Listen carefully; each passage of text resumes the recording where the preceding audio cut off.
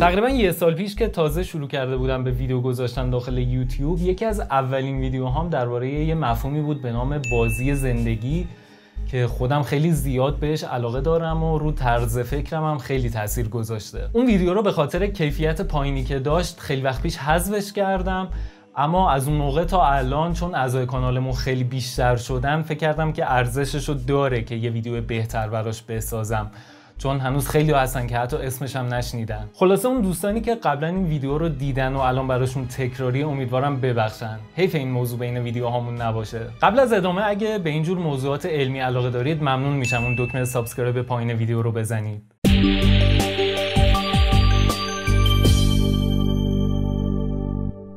خب اصل قضیه از اونجا شروع شد که یه ریاضیدان انگلیسی به نام جان کانوی با چند تا از شاگرداش دنبال پیدا کردن یه مدل خیلی ساده از جهان بودن که نسبت به جهان واقعی قوانین خیلی کمتری داشته باشه اما رفتارهای مشابهی از خودش نشون بده. بعد از یه مدت زیادی که روش‌های مختلف و قوانین مختلف رو تست کردن، در نهایت به یه مدلی رسیدن که خیلی راضی کننده بود. یه مدل یا در واقع یه شبیه سازی خیلی ساده از جهان ابداع کردن که به این صورت بود: یه صفحه گسترده شبیه صفحه شطرنج در نظر بگیرید که از همه طرف نامحدوده. به هر کدوم از مربع‌هایی که روی این صفحه وجود داره یه سلول گفته میشه. این سلولای مربعی هر کدومشون فقط دو تا حالت میتونن داشته باشن، یا زنده‌ن یا مرده. هر کدوم از این سلولا هم 8 تا سلول همسایه دارن. این دنیای خام ماست، یعنی این صفحه و سلولای مربعی داخلشون میتونیم به عنوان فضا و ماده‌ای که توی جهان واقعیمون وجود داره در نظر بگیریم. اما زمانم باید به این شبیه سازی اضافه کنیم. به ازای گذشت هر یک ثانیه این سلولا منتقل میشن به نسل بعدی سلولا. یعنی هر سلول یا میمیره یا زنده میشه یا همونجوری که هست بدون تغییر میمونه. حالا 3 تا قانون ساده هم روی این سلولا اعمال میکنیم برای اینی که تعیین کنیم هر سلول چجوری منتقل بشه به نسل بعد. قانون اول: هر سلول زنده‌ای که کمتر از 2 تا همسایه زنده داشته باشه دچار مرگ بر اثر تنهایی میشه. یعنی سلولی که زنده است اما هیچ همسایه زنده‌ای نداره یا اینکه فقط یه دونه همسایه زنده داره خودش هم میمیره. قانون دوم: هر سلول زنده‌ای که بیشتر از 3 تا همسایه زنده داشته باشه دچار مرگ بر اثر ازدحام جمعیت میشه. خب پس اگه کمتر از 2 تا همسایه زنده داشته باشه یا بیشتر از 3 تا داشته باشه میمیره. اما قانون سوم: هر سلول مرده‌ای که دقیقاً 3 تا همسایه زنده داشته باشه خودش هم زنده میشه. خب این شد 3 تا قانون این دنیا. توی بقیه حالت‌ها هم هیچ اتفاقی نمیفته. یعنی سلول اگه زنده باشه زنده میمونه، اگرم مرده باشه که مرده میمونه. هر تیک زمانی که توی این دنیای ما میگذره تمام سلولاش بررسی میشن. یعنی این 3 تا قانون در مورد تک تک سلولا چک میشه که مشخص بشه هر سلول باید زنده بمونه، باید بمیره یا اینکه باید هیچ تغییری نکنه. تا اینجا هم خود این دنیا هم قوانینش خیلی ساده ان، ولی وقتی که روی یک کامپیوتر پیادهش میکنیم و اجراش میکنیم اتفاقای خیلی عجیبی میفته. از کنار هم قرار گرفتن سلولای زنده موجودات عجیبی به وجود میان که میتونن حرکت کنن. بعضیشون خیلی سادن، بعضیشون خیلی پیچیدن، بعضیشون فقط میتونن همون جایی که هستن یه حرکت رفت و برگشتی انجام بدن، ولی بعضی دیگه میتونن موجودات دیگه‌ای تولید کنن که اینا حرکت میکنن. من یه برنامه کامپیوتری دانلود کردم که اومده این دنیای ساده رو با زبان برنامه‌نویسی جاوا پیاده سازی کرده. لینک برنامه رو توی دیسکریپشن گذاشتم که از اونجا میتونید دانلود کنید و نصب کنید.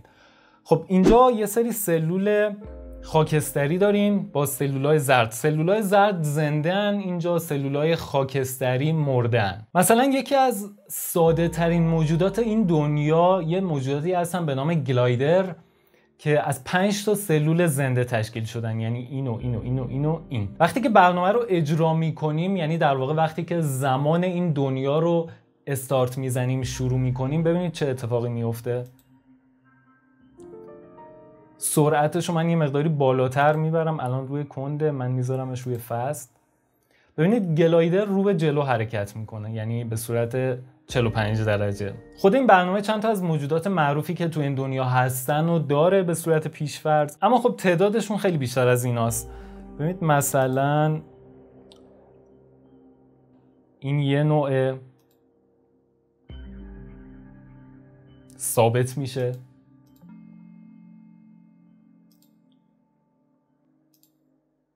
این یه نوعه.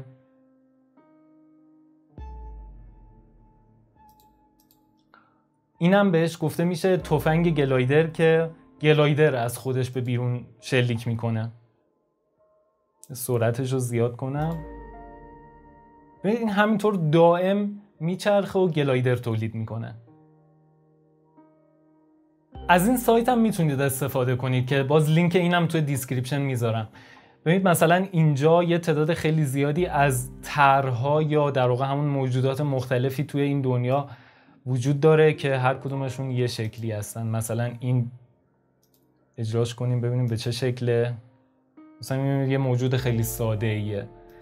یا حتی میتونید به صورت رندوم، یعنی تمام سلولا رو به صورت رندوم اومده مرده و زنده کرده. حالا وقتی که دنیا رو اجرا میکنیم، زمان رو شروع میکنیم، ببینید چه اتفاقی میفته.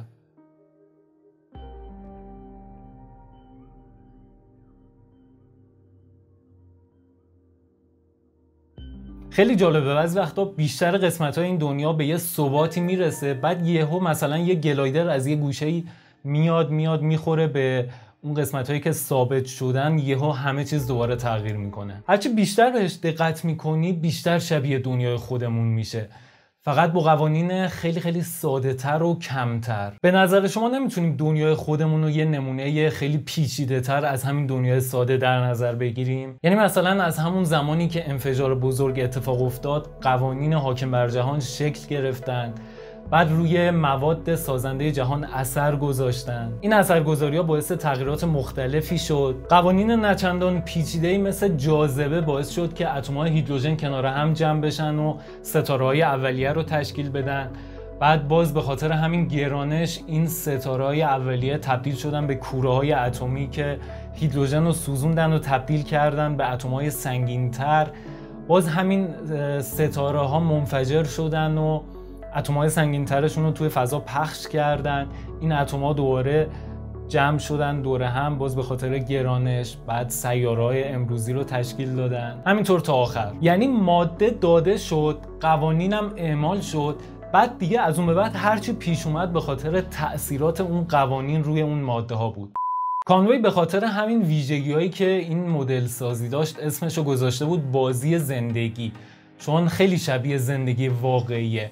البته خب کلمه بازی اینجا استعاره است، چون در واقع بازی نیست. چند تا حالت پیچیده تر از همین نوع مدل سازی که در اصل بهش گفته میشه اتومات‌های سلولی تا الان طراحی شده که دنیاهاشون یه مقداری با هم متفاوته. مثلا به جای مربع از چنزلی‌های دیگه استفاده شده، یا قوانین دنیاهاشون با هم فرق میکنه. چیزی که برای خود من خیلی جالبه اینه که فقط با یه سری قواعد ساده که روی یه سری سلول خیلی ساده اعمال میشه، یه همچین رفتارهای پیچیده‌ای از خودشون نشون میدن. درسته که این موجودات خیلی ساده ان، دو بعدی ان، اما به هر حال دارن حرکت میکنن. حتی بعضیشون موجودات دیگه‌ای تولید میکنن بدون اینکه ما دخالتی داشته باشیم. ما فقط 3 تا قانون ساده براشون گذاشتیم، بعد دیگه کاری بهشون نداشتیم. نظر شما راجع به این شبیه سازی چیه؟ حتما تو کامنت ها برام بنویسید. اگرم این ویدیو رو دوست داشتید لایک فراموش نشه. در آخرم مثل همیشه بدون ترس سوال بپرس و دنبال جواب باش.